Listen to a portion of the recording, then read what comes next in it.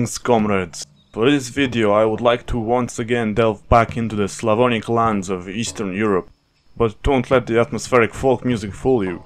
Frankly, it's just an excuse to use the music of a band I like as the soundtrack for this. However, in reality we will be talking about much more modern topics. That's right, we'll be exploring the games industry of Europe's East.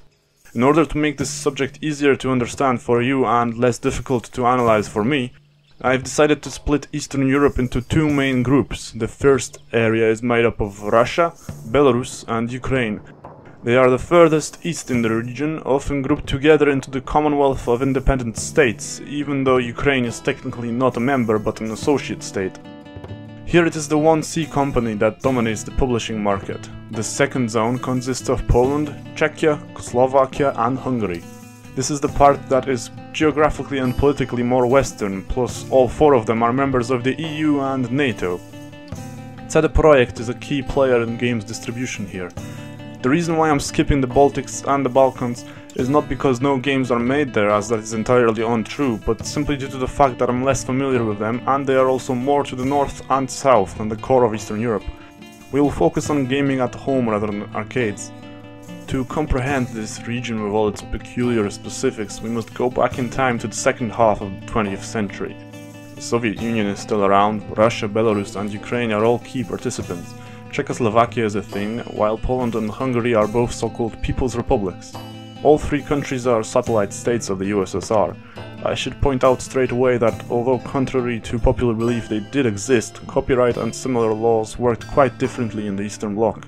Since gaining access to products and technologies made in the West was hard because of the Iron Curtain, most of that stuff was obtained through less than legal methods. Without any proper anti-piracy laws, this carried on well into the 90s, long after the collapse of pseudo-socialism in Eastern Europe.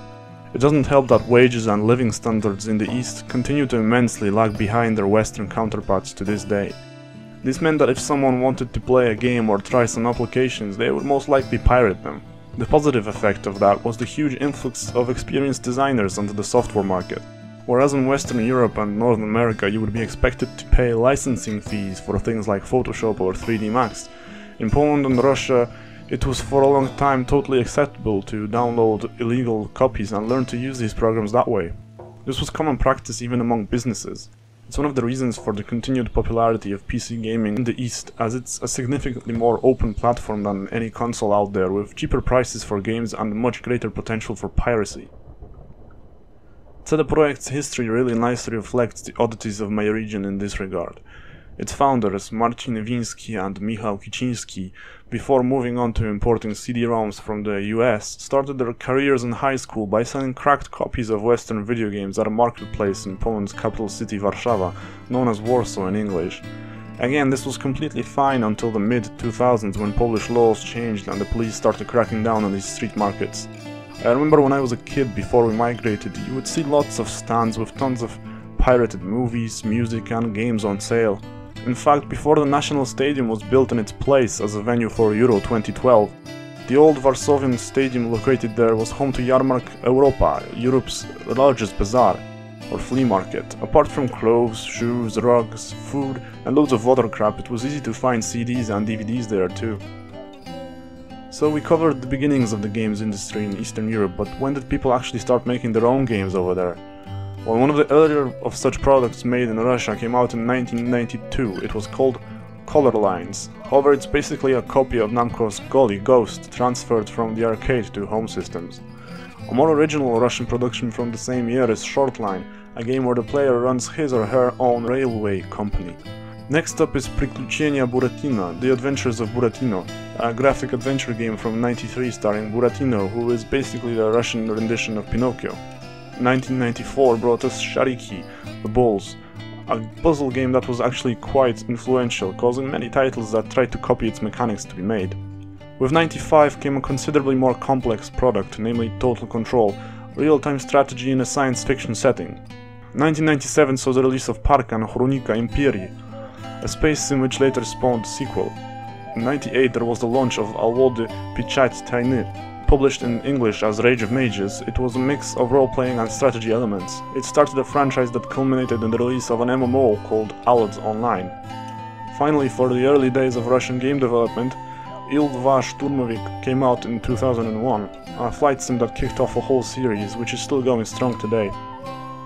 Although there were translations and ports of foreign games made in Poland before this, the first truly original Polish game I could find is Puszka Pandory, or Pandora's Box, a 1986 text-based title set in a post-apocalyptic South America.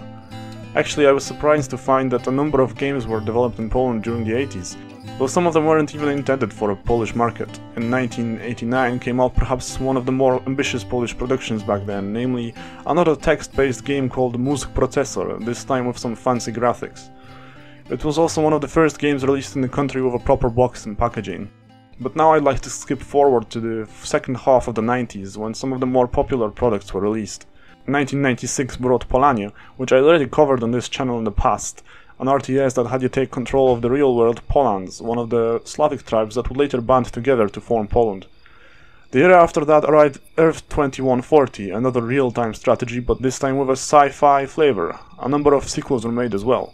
In 1999 we saw the launch of Gorki 17, known as Odium in North America, a tactical RPG that placed us in the boots of a team of NATO troops exploring a former Soviet military base. Okay, that's enough about the pioneers of Eastern European games design, especially since the most famous titles from the region that achieved the measure of success outside their homeland didn't start appearing until the mid-2000s. Russia still rules the skies with its Il-2 Shturmovik franchise and the more recent War Thunder, a vehicular combat MMO with a focus on World War II era combined arms battles. Poland took the industry by storm with its Wiedźmin or The Witcher trilogy, especially the third installment, and is known for its Call of Juarez series too. Ukraine is beloved by many for bringing us an adaptation of Dmitry Gluchovsky's novel in addition to S.T.A.L.K.E.R, though some of you may remember Cryostasis from 2009. Czechia's first two Mafia games are remembered extremely fondly since they are more realistic and atmospheric than GTA and its numerous clones. Belarus is unexpectedly successful on the free-to-play arena with its armored combat in World of Tanks. Slovakia's development scene is much smaller than that of its peers, so one of its larger productions is the Cabela's Hunting series.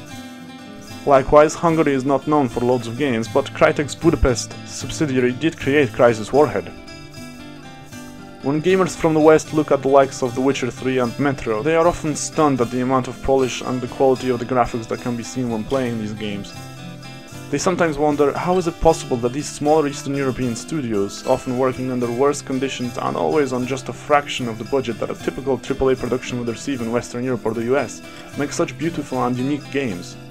The answer is simpler than you might think. First of all, think of all the experience that a Polish or Ukrainian developer may have from working on pirated software alone. Then take note of the fact that both S.T.A.L.K.E.R and 4A Games relied on money provided either by distributors or publishers from wealthier countries. Remember that the Polish zloty and particularly the Ukrainian hryvnia are both very weak currencies in comparison to the US dollar, the British pound or the euro. This means that each sum of finances that is sent gets multiplied by a certain amount. Moreover, as I pointed out earlier, wages and living conditions in the East are much lower than in the West, which boils down to each company being able to pay its workers less. In this way, the games industry in Eastern Europe is more exploitative by default. Marcin Niwiński, one of the aforementioned founders of S.T.A.L.K.E.R, who jokingly referred to his native land of Poland as an Eastern European jungle, once said in an interview about developers from our region that we bring something new to the table, a breath of fresh air, creativity. And I think there is plenty of truth in that as well. Video games are an industry that has been dominated by North America and East Asia for decades, so it's wonderful to see more diversity in its products. More importantly for me personally, it is amazing to experience things like Wiedźmin or S.T.A.L.K.E.R, games that, while of course aiming for an international audience, were also designed with people like me in mind, people that grew up in a slightly different place than most are used to seeing on TV or in AAA productions. I hope you've enjoyed this brief trip into the world of Eastern European gaming as much as I have. Remember to subscribe if you haven't already, and please consider supporting me on Patreon so together we can realize some ambitious projects in the future. On a closing note, I'd like to turn your attention to this list I created ages ago on GOG.com, featuring all the Polish games currently available there. They are all DRM-free, spanning from classics like Gorki 17 to the huge Witcher trilogy. I have been thinking of making another list like this for all the Eastern European products on the site, but frankly it's been a real pain keeping this one updated as it is. Thanks for watching and good hunting, stalkers!